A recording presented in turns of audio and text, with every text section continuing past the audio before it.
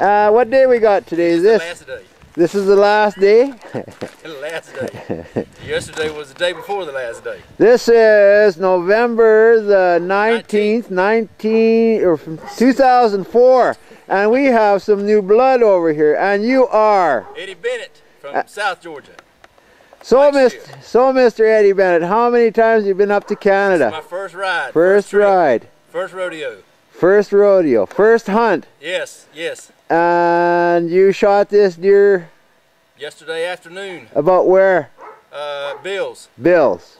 The hay blind. Did you see lots of deer? Yes. Any better than this? Lots of deer. Lots of deer. Great hunting. Great hunting. No snow. Disappointed? No snow, no snow. I don't think it snows up here. Oh, it does, believe me.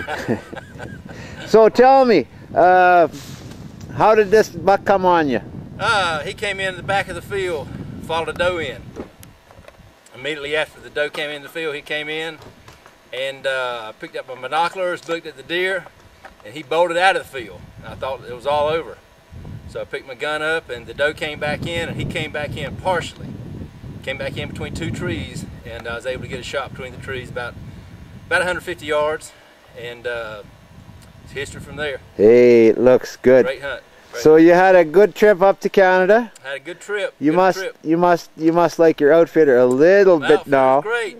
It was great. We got off to a slow start. We wound up great.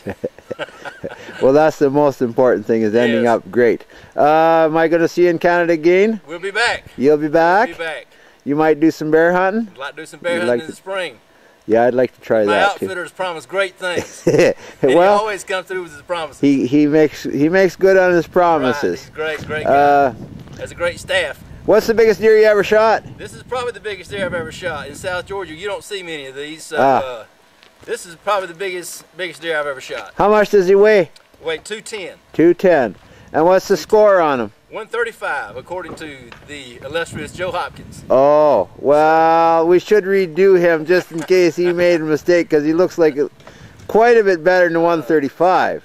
He's a nice buck. Nice buck. Proud of him. Well, he's a good buck for the first time up, for sure. Exactly. Okay, thank you, sir. Thank you, Captain Larry. I appreciate your business, and I enjoyed your company. Look forward to seeing you back. And hopefully next year you'll be back. Great. Thank you kindly, sir. Great. Thank you.